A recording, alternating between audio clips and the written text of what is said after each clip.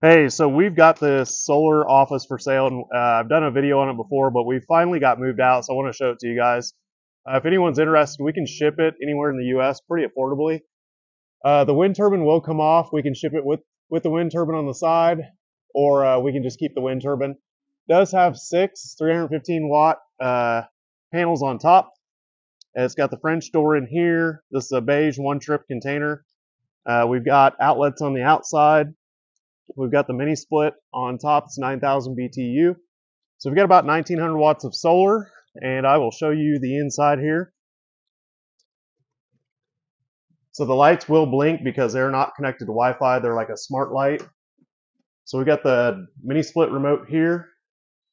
We are not plugged into anything at all. This has 6 EG4 5.12 kilowatt hour batteries. That's over 30 kilowatts of power. That will get you by most times with electric heat and air. It's got the Growatt 3000 watt 120 or 240 volt inverter. That's your wind turbine charge controller. There's your mini split. We did finish the inside of this with a cedar. They're basically fence pickets, so they've got a kind of a rustic look and feel to them. We got a TV wall mount here. We even have little LEDs run around the top of the container. So it's pretty basic, but I was asking $15,000 for it without the batteries.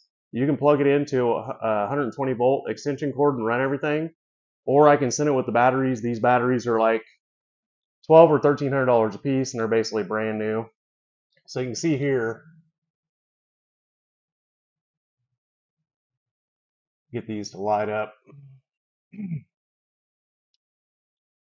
So I just turned the mini split on, and you'll see the current draw start to go.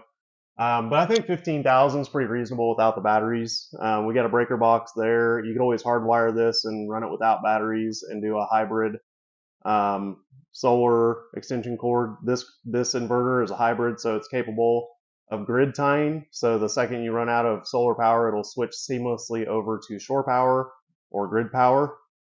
And like I said, sorry about the blinking lights. We still have the indoors accessible, helps with moving stuff in. This is fully closed cell spray foam. The underneath the floor is foamed as well. I found if you don't spray the floor, it is not ideal. So if any of you guys are interested in this container, please let me know. And if there's anything we could add to it, we can certainly add windows or anything else as well. So thanks for watching, and I think these little solar units are pretty cool. We just got to get everybody on board with using solar power. So thanks for watching.